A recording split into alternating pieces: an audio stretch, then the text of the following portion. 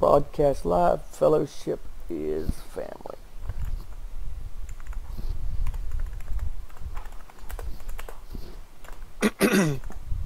Well, y'all on it tonight. 5, 4, 3, 2, 1. Good evening, Fellowship, Facebook and Twitch followers. This is Joey back tonight with you with Cultivator for Christ. I also have Bill in the room with us tonight. Howdy. Jacob's with us. Hey. Hershel's with us tonight. Howdy. I believe Daniel's in here with us tonight, as far as David too. Good evening. And tonight we will have Hershel leading us in our fellowship for this week as well. I believe we'll be in the book of Mark tonight. If you have time tonight to join along with us, we would greatly appreciate it. Sorry, it's going a little bit different tonight. Be honest with you, we're all a little bit tired, but never too tired to spread the word of God to you. So thank you for joining us tonight, and we're going to get kicked off, and we'll ask Bill to lead us with a word of prayer tonight so we can get this rolling. All right. Father God, thank you for this day. Thank you for the beautiful sunshine and weather you've given after a week of cold and dark and gloomy rain. Thank you for the health that you give us. Thank you for all of the blessings that many of us take for granted daily. From the moment you wake us up to the moment you give us peace and rest from a tired and weary day. Lord God, tonight, please put your words and your message in this conversation. Yes. Let us to understand what you would have us to understand. Please, Lord, if there's anybody listening who is trying to find their way closer to you, let this night be the night that they hear, feel, you touch their heart, you move in their heart, Lord God. For anybody that's fighting dark and lost in gloomy battles, Lord God, let this be the inspiration that shows them there is a better way. There is a way out of their burdens and their troubles, and there is peace and joy, and it all comes through you, Lord. Yes, Please Lord. bless this message. Please, Lord, help and guide us to be truthful and to portray your word the way you would have it taught. Yes, Lord God, all these things I ask in Jesus Christ's name. Amen. Amen. Amen. With that being said, I will turn it over to Hershel and lead it on, brother. Okay, so we're going to start things off in the book of Mark, chapter 3. And we're actually going to start at the end of this chapter on verse 31. I'm not going to give a synopsis of the book because we're going to be bouncing between a couple books tonight. I'm not going to give, like I said, the synopsis. We're going to be bouncing 2 or 3 books. And so I apologize for that, but I wanted to do it because it shows that this is not just a message in a single chapter in a single book. And within the Bible, this is a message that's spread out across the Bible and it's very consistent in what it says. So starting in verse 31, Mark 3, it says, "There came then his brethren and his mother, and standing without sent unto him, calling him." Verse 32, "And the multitude sat about him, and they said unto him, Behold, thy mother and thy brethren without seek for thee." So what's going on here? There's Jesus is a massive following because people have heard about what he's doing. They've seen what he's doing. The message is spread. He's got a massive amount of people following him. And his family shows up, and they ask to basically get up there close to him, right? To me, this is telling because they're on the perimeter, outside looking in, and it's a good indicator of what's really going on, right? They're partly distant because physically they're distant, but they're also spiritually distant. John, in the book of John, it tells us that Jesus' brothers, his half brothers, were not followers in his ways until after he was resurrected, until they came and saw him resurrected. All right, so not only are they distant physically, they're also distant spiritually. They're outside and unaware of his purpose, and so they're willing, on the basis of their human thinking, to intervene. Because I don't want to do this, but if you go back up a couple of verses, it says that they basically thought he was beside himself. They thought he was nuts, and they in their human rationality came to intervene in what in reality is the purpose of God in general, right? As as we seek, this is just like us, because as we seek to serve the Lord, we too will be misunderstood by our families. Not even Jesus Christ was exempt from that. Mm-hmm. We must seek God for the hearts of our family members, while also relying on the Holy Spirit to be earnestly faithful to the Lord during that long journey of our walk with Christ. And like I said, that's what I feel like those two are going. So we'll move on to 33 and 34 here, because this is where it really starts getting good, right? And he answered them, saying, "Who is my mother or my brethren?" And he looked around about on them which sat about him, and said, "Behold, my mother and my brethren." Right? Jesus had a human family. He loved them a lot. But he uses these two verses to make an extremely important statement about the body and kingdom of Christ. The point is not to put down his human family. Obviously, he knew who they were, right? But to show that the souls in the crowd are his family. They bear a spiritual bond that goes deeper than the physical bond. And in verse 35, you'll see it says, "Forever who shall do the will of God, the same as my brother and my sister and my mother." So the identifying mark of his true family is their knowing and doing the will of God. Mm-hmm. Think about it this way. If you're, and Bill, if you don't mind, I'm going to use you as an example. Yes, sir. So Bill, for those out there, Bill has an adopted son. He's a great guy, right? If you're an orphan, you don't adopt your parents, right? If you're adopted, you don't adopt your parents. They adopt you, right? Mm-hmm. If your adoptive parents are the name Surser, right? Mm-hmm. You now attend Surser family dinners with the parents and the children. You share a bedroom at night with Surser siblings. When the teacher calls out for attendance and says Surser, you raise your hand, just like all your brothers and sisters do.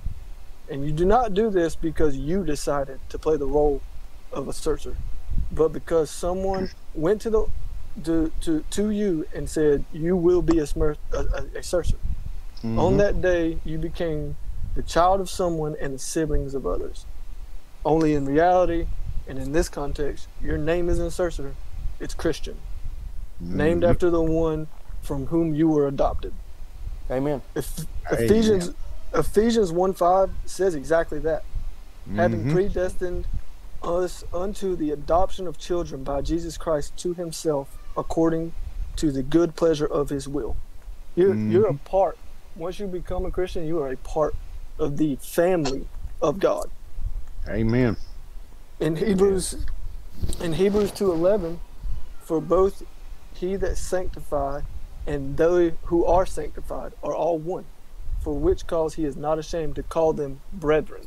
Right? Brethren means brother. Correct. So, just like I said, that multiple cases here, it shows that once you become a follower, you are not just a member in the church. It's not a membership. This ain't a club, right? It's a family. That's right.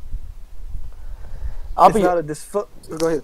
I'll be honest with you. I'm learning that I love my earthly family. Don't get me wrong. I was born into that family, and I do love them dearly.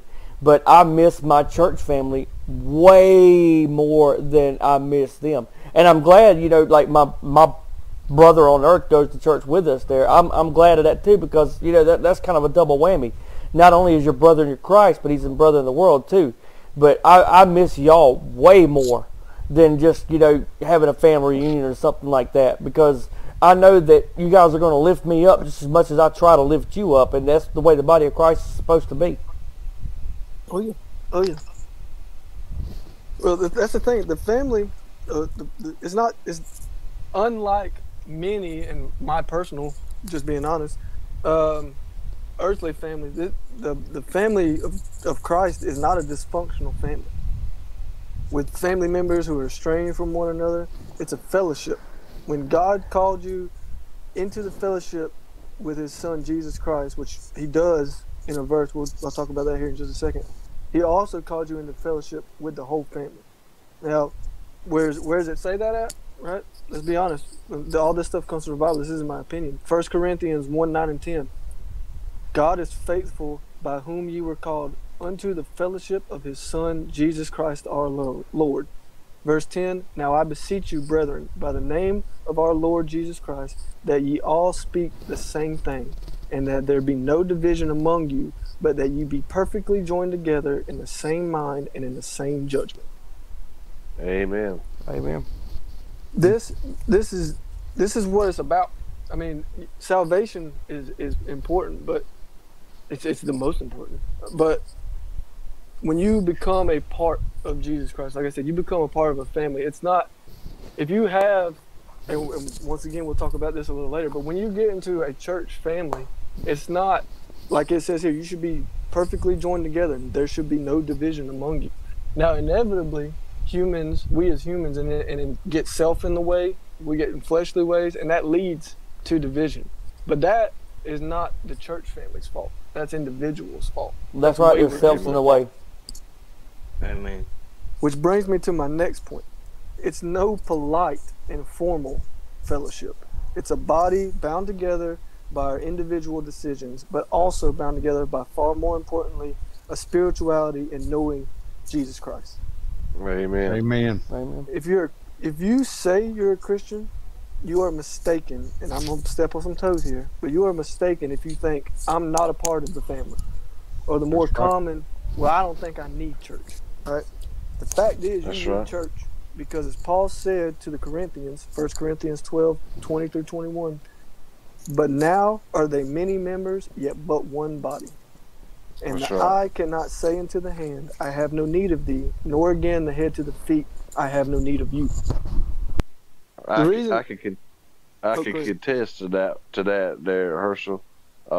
As many of you know, I'm missing a part of my body, and when you're missing a member of your body doesn't function the way it should.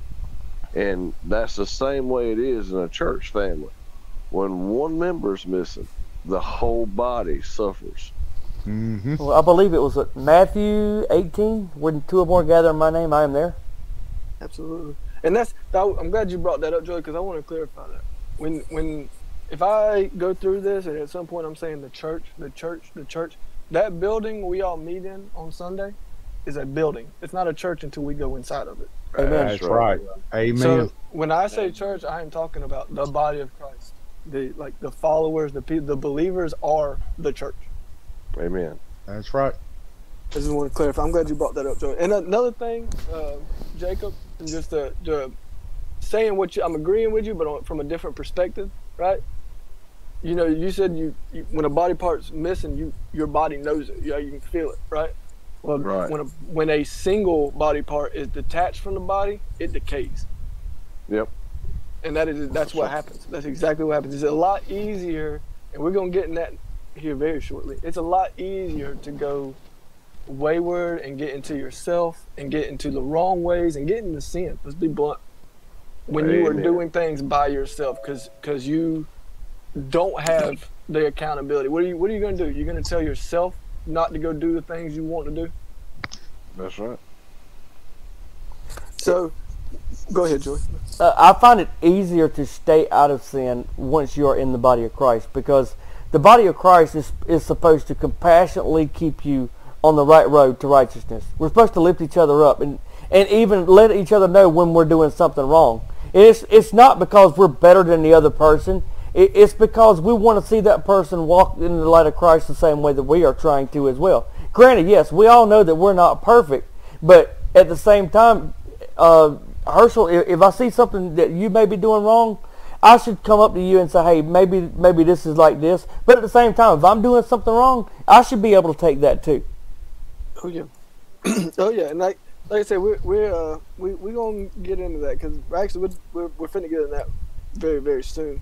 When I was studying and trying to put all this stuff together for tonight, I was looking at stuff and I found, you know how on the internet you can find these little comment sections at the bottom of the page, whatever. I found a page. It was on a website where I was reading parts of the Bible at work because I can't take my Bible. Well, I can take my Bible to work. I just choose not to because it get messed up. So I'll read it on the internet. And right at the bottom of this specific Mark 31 through 33, 31 through 35, there was a comment. It was a single comment by itself,